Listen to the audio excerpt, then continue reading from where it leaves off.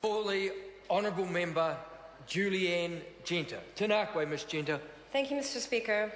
Mr Speaker, I love New Zealand.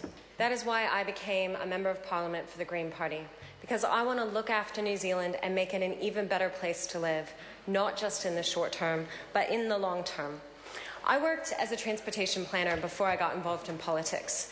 And I can tell you, Mr. Speaker, that the most successful cities all over the world are doing well because they have taken a new approach to transport, one that prioritizes people and goods rather than just focusing on more vehicles, which are very costly.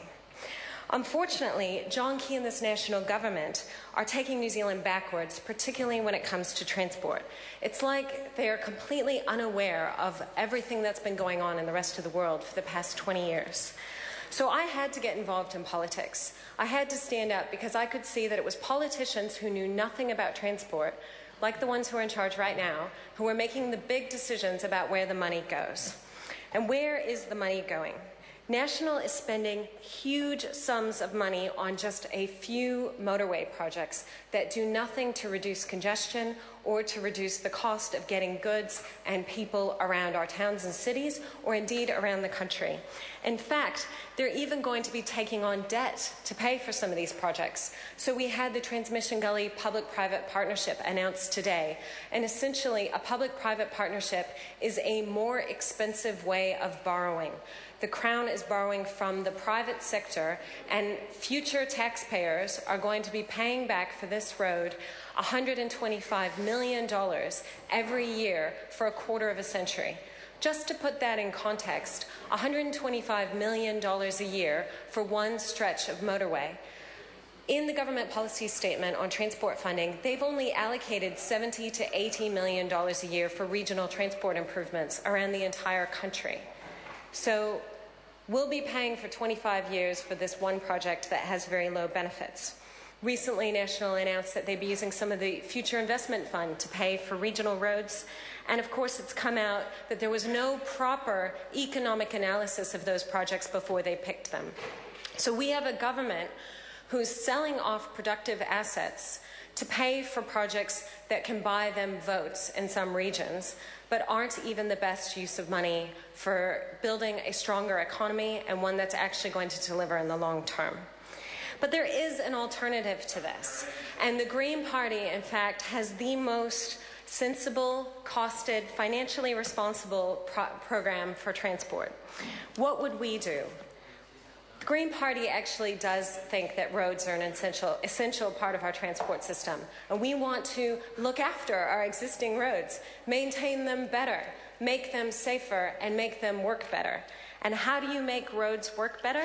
The best way to do that is to give more commuters the opportunity to take a fast, frequent bus or train to work. We can make it easier and more affordable for people to use public transport, and then there'll be less cars congesting our roads, freeing it up for the essential freight and other vehicles that need to use them.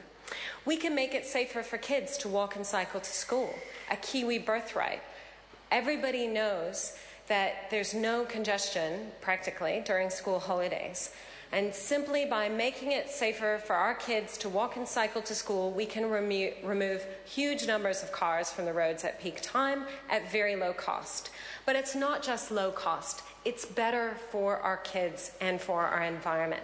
They arrive at school fresh, invigorated, ready to learn.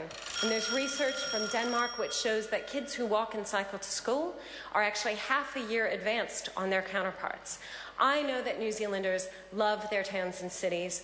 They want to be able to let their kids walk and cycle to school, and it's not going to cost them more money. It's not impractical.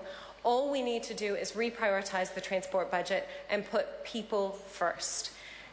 It's actually basic common sense. But in order to do this, I have to tell the people of New Zealand, you cannot vote for the National Party. If they get one more term in government, they are going to put us into even more debt for transport projects, which are actually going to aggravate congestion and do nothing to help most commuters. So, Mr. Speaker, to get a smart, green transport system that is going to enable us to have towns and cities that people love to live in and that work well, party vote green. I call the honourable member Maggie Barrett. Thank you, Mr Speaker. It is with great pleasure that I rise to take one of the final calls on the budget debate at the third reading of the Appropriation Bill Imprest Supply Bill. Now, I could be tempted to be derailed, no pun intended,